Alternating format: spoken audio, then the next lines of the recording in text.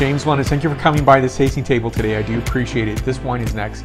From the producer Altemasi, this is Trentodoc. It's a Brut wine and it's a 2018 vintage. Stay tuned and I'll tell you all about this beautiful, outstanding, gorgeous wine.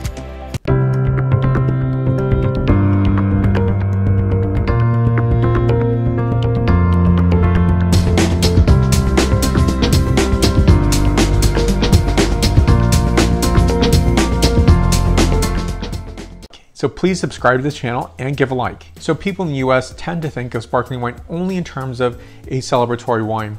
And I often say to myself, I have to have a glass of sparkling wine, whether I'm celebrating or not, once per week. I don't think that's overextending it. Sir Winston Churchill had at least, one glass or up to, I understand, 1 bottle per day of sparkling wine, champagne basically. This is a fine producer. I'll show you on a map where they're located. It's in Trento. Trento is in Südtirol, Alto Adige, and I think it's a fantastic region. I've been lucky to put foot on ground. I was probably actually really close, I know on a map where I was and how close I was to this producer.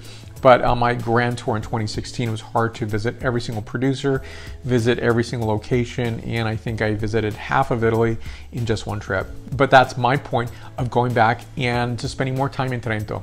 And I think to taste the sparkling wines from this region. It is known for the sparkling wines, and it's one where it might get overshadowed, say, from Prosecco or from maybe Franciacorta.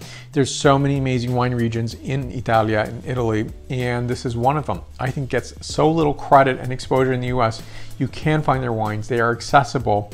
The price points are outstanding. The quality is just equally outstanding, and this is one wine that I think is absolutely fantastic. I love the bottle, and it's a nice, sophisticated bottle. I think the price point is outstanding, especially for those people who, I get one of my requests obviously are for price points. People are wanting a accessible price point, especially for sparkling wine.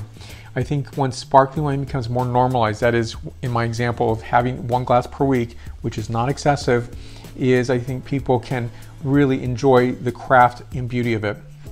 I think many people, maybe yourself, I think so many people are really trying to treat sparkling wine only as a special occasion, or even afraid or fearful to drink it on a constant or consistent basis, once a week basis. And there has to be something to celebrate, or this sense of guilt perhaps. I would never have guilt for enjoying sparkling wine. So you may have the most sophisticated packaging, but not the best contents inside. The good news here is the contents are equally stunningly gorgeous and beautiful. And I think for the price point, where I've seen this price in the United States, say in the 20s, now you can find this from other retailers. It depends where you are in the United States, so it will vary by region and by state. And so a $20 price point for the quality wine you're getting is pretty outstanding. So I'm going to, first of all, this is the Millesimato 2014, meaning this is a vintage dated wine. So this is Metodo Classico in terms of its vinification. Now I'm also going to just read a bit of the copy on the back here. It's good to read 100% Chardonnay, and this is a region that's known for its quality sparkling wines produced in Metodo Classico, undergoes a secondary fermentation in the bottle. Now this has been on the lees for 3 years. I can definitely think of other producers, and I won't even specifically point out which producers they are, and they could be in the United States, North America, and the New World, that are actually super expensive for that extra aging. So when I get this in 2021, I've had the ability to have this on the lees for 3 years. Now the elevation where the fruit is coming from is a high elevation, 450 to 600 meters above sea level, or 1400 to 1970 feet above sea level. This is a Brut wine, meaning it's a 6 to 7 grams per liter wine. So on one tech sheet it says 6 grams, the other says 7. It's one of the two, but that's still, I think such a handsome, beautiful wine where when I was drinking this, I thought this has to be extra Brut if I was blind tasting it, that is. Now this is not a blind tasting, so I definitely knew, because it is a Brut wine, that it couldn't be in the 2 to 3 grams per liter range. But when I think of 6 to 7 grams per liter, it's still a very dry wine, and one that has a lot of character to this. Now a bit of vinification notes on this wine. Select grapes are hand harvested, vinified in temperature controlled stainless steel, with the close proximity of the vineyards to the winery. The grapes are quickly destemmed and whole berry crushed. Secondary fermentation occurs in the bottle, of course, and the wine is aged on the lees for at least 15 months, so prior to disgorgement. So this definitely has a longer disgorgement than 15 months. So I definitely love a Blanc de Blanc wine.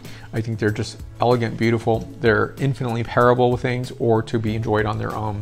So let me talk first about the nose. passion fruit, autumnal fruit notes of apple, quince, floral, oyster shell, and freshly shelled pine nut.